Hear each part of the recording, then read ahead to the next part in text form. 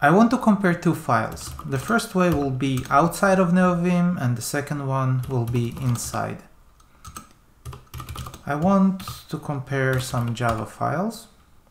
To do it outside of Neovim is using the -d, then the first file name, and afterwards the second one. Every time that there is a difference, the line will be highlighted, and when I'm going down or up, it's synchronously moving the lines on the left and right. So here I have a difference, it's highlighted. Here's also the class name differs. This is on the left side, it's book resource. On the right side, it's number resource. And when there is no difference, the line is not highlighted. To traverse between the differences, I can go left or right square bracket and then C, or left square bracket C to the previous one.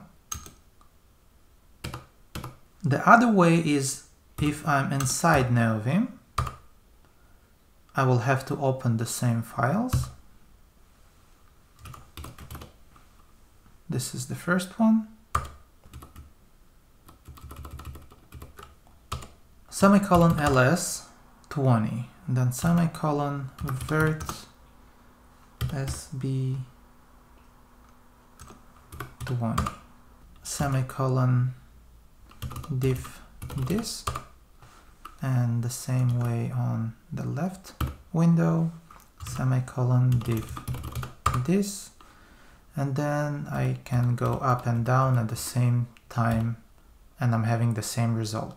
When I'm done, I need to do diff off, and for the right window as well.